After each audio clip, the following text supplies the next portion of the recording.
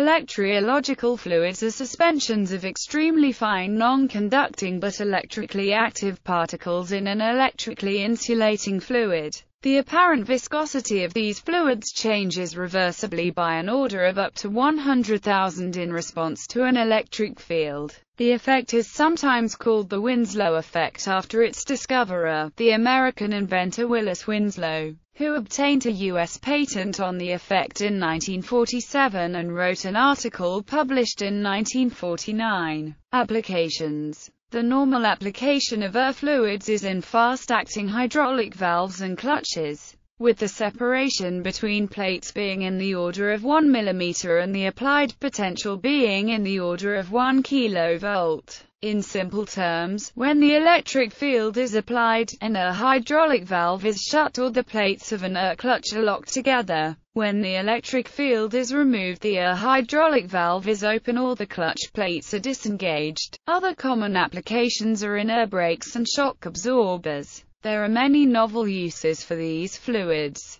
Potential uses are in accurate abrasive polishing and as haptic controllers and tactile displays. Air fluid has also been proposed to have potential applications in flexible electronics, with the fluid incorporated in elements such as rollable screens and keypads, in which the viscosity change and qualities of the fluid allowing the rollable elements to become rigid for use, and flexible to roll and retract for storing when not in use. Motorola filed a patent application for mobile device applications in 2006. The air effect. The change in apparent viscosity is dependent on the applied electric field, i.e., the potential divided by the distance between the plates. The change is not a simple change in viscosity, hence these fluids are now known as air fluids, rather than by the older term electroviscous fluids. The effect is better described as an electric field-dependent shear yield stress.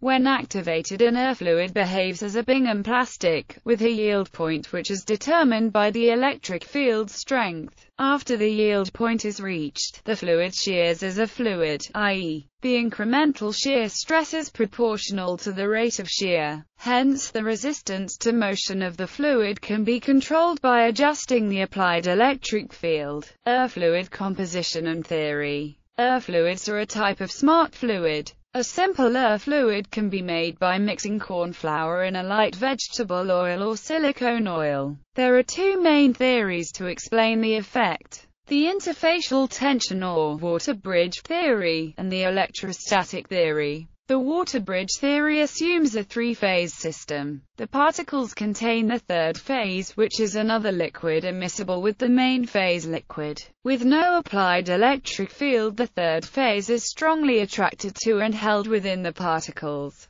This means the air fluid is a suspension of particles, which behaves as a liquid. When an electric field is applied, the third phase is driven to one side of the particles by electroosmosis and binds adjacent particles together to form chains. This chain structure means the air fluid has become a solid. The electrostatic theory assumes just a two-phase system, with dielectric particles forming chains aligned with an electric field in an analogous way to how magnetrheological fluids work. An air fluid has been constructed with the solid phase made from a conductor coated in an insulator. This air fluid clearly cannot work by the water bridge model. However, although demonstrating that some air fluids work by the electrostatic effect, it does not prove that all air fluids do so. The advantage of having an air fluid which operates on the electrostatic effect is the elimination of leakage current, i.e., potentially there is no direct current.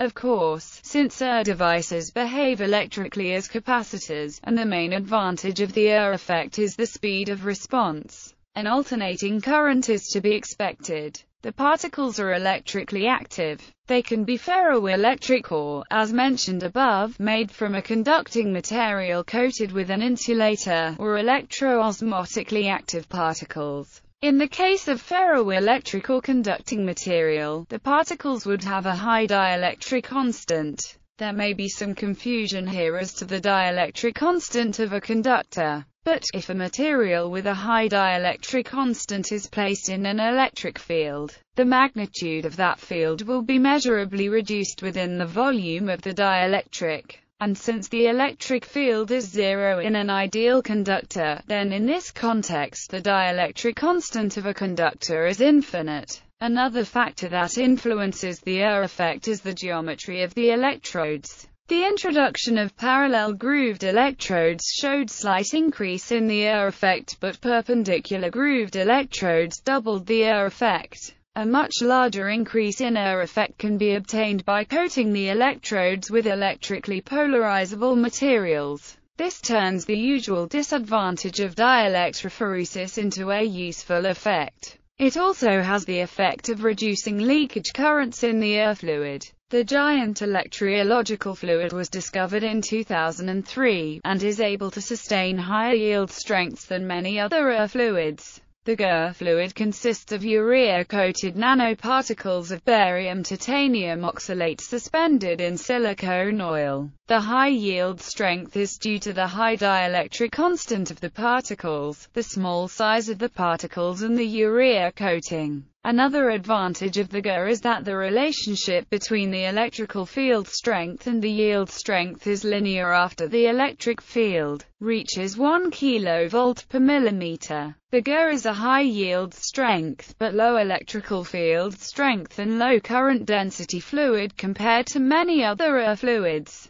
The procedure for preparation of the suspension is given in. The major concern is the use of oxalic acid for the preparation of the particles, as it is a strong organic acid. Problems and advantages. A major problem is that air fluids are suspensions, hence in time they tend to settle out. So advanced air fluids tackle this problem by means such as matching the densities of the solid and liquid components, or by using nanoparticles, which brings air fluids into line with the development of magnetorheological fluids. Another problem is that the breakdown voltage of air is 3 kV per millimeter, which is near the electric field needed for air devices to operate. An advantage is that an air device can control considerably more mechanical power than the electrical power used to control the effect, i.e., it can act as a power amplifier. But the main advantage is the speed of response. There are few other effects able to control such large amounts of mechanical or hydraulic power so rapidly. Unfortunately, the increase in apparent viscosity experienced by most electrorheological fluids used in shear or flow modes is relatively limited.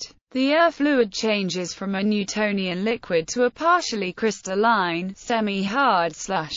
However, an almost complete liquid to solid phase change can be obtained when the electrorheological fluid additionally experiences compressive stress. This effect has been used to provide electrorheological braille displays and very effective clutches.